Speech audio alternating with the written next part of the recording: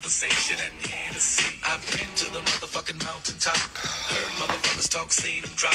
Hi, I'm a board certified dermatologist, and if you know me, I am diagnosing and surgically excising skin cancer every day. In fact, I just got out of a room where I did surgery on a melanoma. I'm getting tired of people coming online saying that you can treat your skin cancers at home. This is so dangerous. Seen firsthand patients coming in, they saw a bad post online, they delayed diagnosis, and they even complicated the treatment. I've had patients who purchased freeze away, the cryotherapy for warts, and tried to treat their skin cancers at home. Or they went on Amazon and bought a sketchy lightening cream and tried to lighten their melanomas on their face. This creator says she's a doctor. I tried to look her up. It doesn't look like she's a medical doctor. I do prescribe Ivermectin 1% for certain conditions like pustular rosacea and acne rosacea, but never have I heard of it working on a skin cancer. You can see we are very careful on clearing margins, but if you're gonna obscure margins by destroying it, instead of removing a sheet of glass,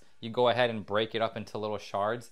I have seen this where we have one tumor turn into a multifocal tumor, which makes it so much more complicated to treat and to clear those margins. So what I'm trying to say is stop treating your skin cancers at home.